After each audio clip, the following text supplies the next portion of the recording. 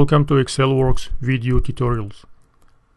The title of this presentation is How to Generate a Surface Plot from Scattered XYZ Data Points in Excel and Google Sheets with the function GRIDXYZ. Suppose you have collected some empirical scattered XYZ data points with unknown surface function description. In this presentation we will show you how to interpolate your data onto a uniform rectilinear grid with the function GRIDXYZ in both Microsoft Excel and Google Sheets.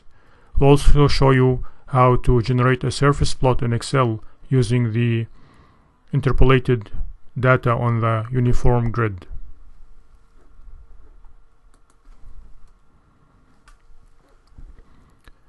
Let's begin by introducing the function GRIDXYZ. GRIDXYZ takes 4 required parameters. The first parameter is a 2-column array of your scattered XY points coordinates. The second parameter is the corresponding Z values at these points. The third parameter is a row vector containing the uniform X coordinates for the rectilinear grid. And the fourth parameter is a column vector containing the uniform Y coordinates of the rectilinear grid. As shown in the figure here, the X coordinates for the grid are laid out in a row, and the Y coordinates of the grid are laid down as a vector, as shown in the figure.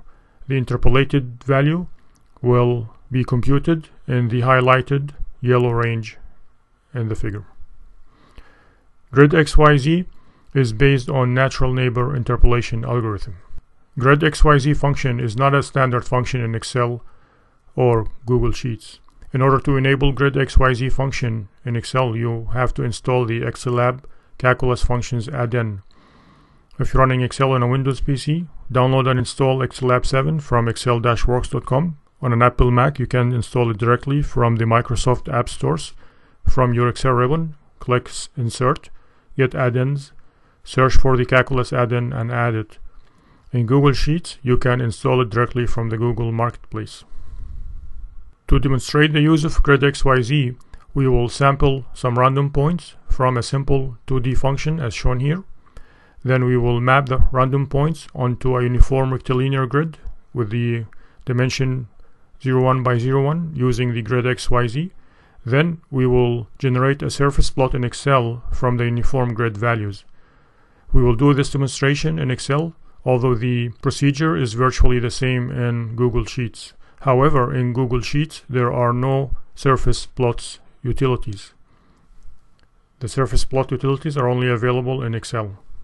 I've started my Excel here, and to save some time, I've already sampled about 50 plus points from the function sin pi x times cosine pi x. The points are arranged as 3 columns in A, B, and C as shown in Excel. I'll begin now by generating my uniform X coordinates for the grid where I want to map these random points onto. Starting from 0 in an increment of 0.1, I'm going to generate my row X coordinates. Next, I'm going to generate my Y coordinates for the grid, again starting from 0, an increment of 0.1, and using autofill to generate the rest of the value. Next, I will use the GRIDXYZ function to map these random points onto the uniform grid, starting from the top cell right here. My first parameter for GRIDXYZ is the XY points. My second parameter is the corresponding Z values.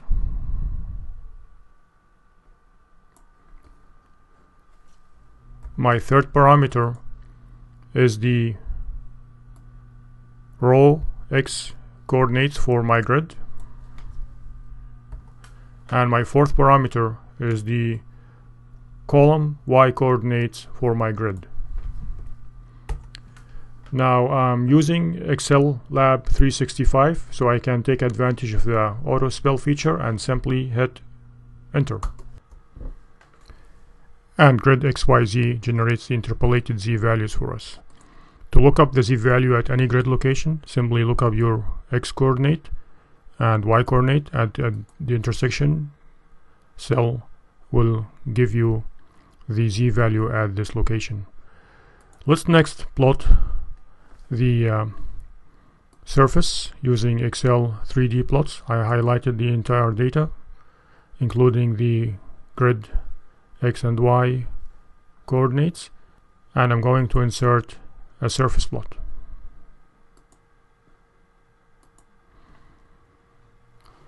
We can use the 3D rotation control to rotate the surface a little bit so we can have a better view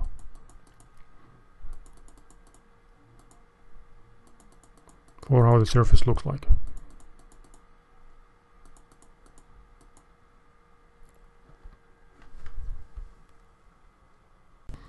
To obtain accurate interpolation results, it's important to understand a little bit how the natural neighbor interpolation algorithm works. The natural neighbor algorithm generates a Voronoi diagram using your input random points, and then it relies on the relative weights of the areas around an interpolation point to interpolate the z-values on this point. So it's very important that you have sufficient coverage around your interpolation points. If you happen not to have a sufficient coverage, for example, if your data points are collinear, as shown in the figure here, the interpolation will likely fail locally or produce inaccurate results. GRIDXYZ is an array formula by default because it generates an array output. So you have to run it as an array formula. If you are using ExceLab 365, you can take advantage of the spell feature like we did in this tutorial. But if you are working with ExceLab 7 on Windows, then this will not work. You will have to run it using the standard Control-Shift-Enter procedure. Let me demonstrate this for you in Excel. If you are using ExceLab 365 or Google Sheets, as we have demonstrated, you can simply type in your formula and press Enter, and it will automatically spill into neighboring cells with the result. However, if you are using ExceLab 7 on Windows platform or PC, that will not work. So let me show you how to do this. I'm going to copy my formula here, and then I'm going to delete this result.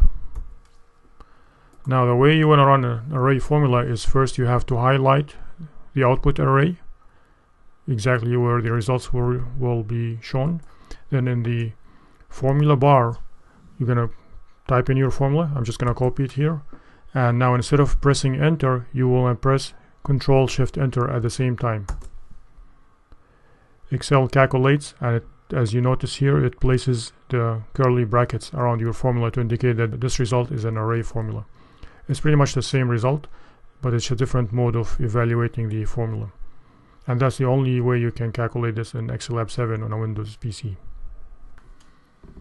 Next, let me describe a couple of advanced features when dealing with real-life experimental data. Typically, your data will be unsorted, or it may contain duplicate measurements, multiple z-values for the same xy point. GRIDXYZ handles these issues automatically for you. It will average the values it will average multiple values for the same xy point, and it will take care of sorting the data. Another useful feature is to filter negative values. If you know, for example, that your surface should be all positive, you can use the control key non-neg-z by setting its value to true in optional parameter number 4 as shown in the formula. We have described the use of the GRIDXYZ function, which is part of the ExceLab 7 calculus functions add-in.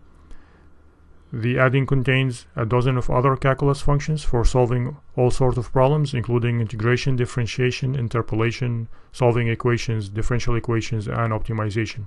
If you are interested in any of these problems, make sure to visit excel-works.com to see examples. Thank you.